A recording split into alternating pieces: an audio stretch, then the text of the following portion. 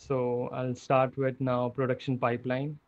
So yeah, production pipeline for every industry is like totally different.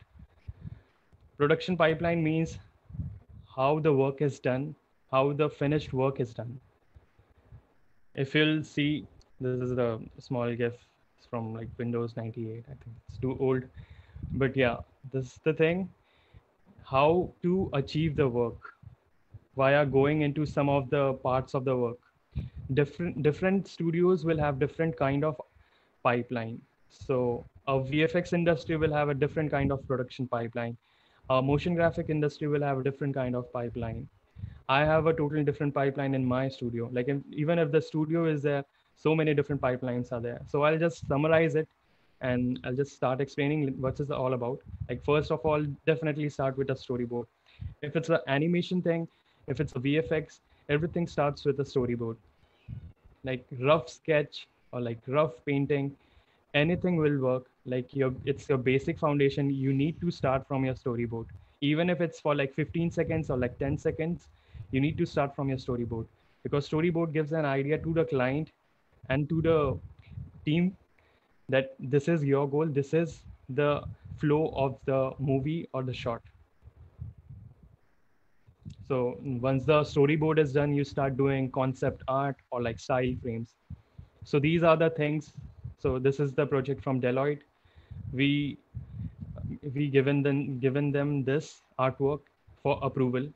So for them to understand like how it's gonna look, how it's gonna be like properly shown in the video, it's a concept art or the style frames. So this is for the film Be Natural. We have read. So this was sent to the client, and then there are small little things they really want to add. So they want to add some liquids over it. They want to add some juice over it. So it depends on the client what they want. So you accordingly design the style frames. Next on is like, so this is my workflow. I usually work in this way. I get a voiceover and I'll start making a rough editing.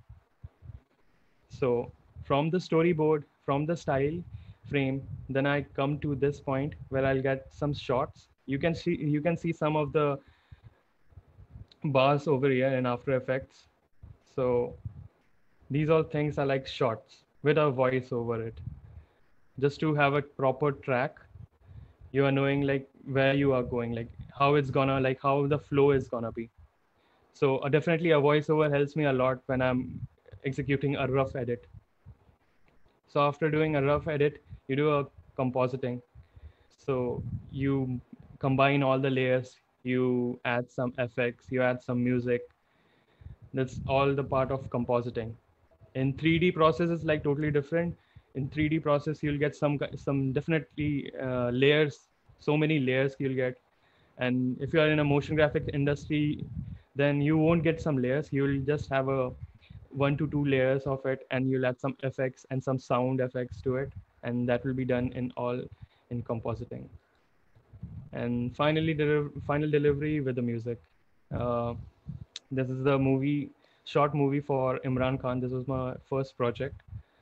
So yeah, final thing was with the music, and everything was executed and finally delivered it to the client.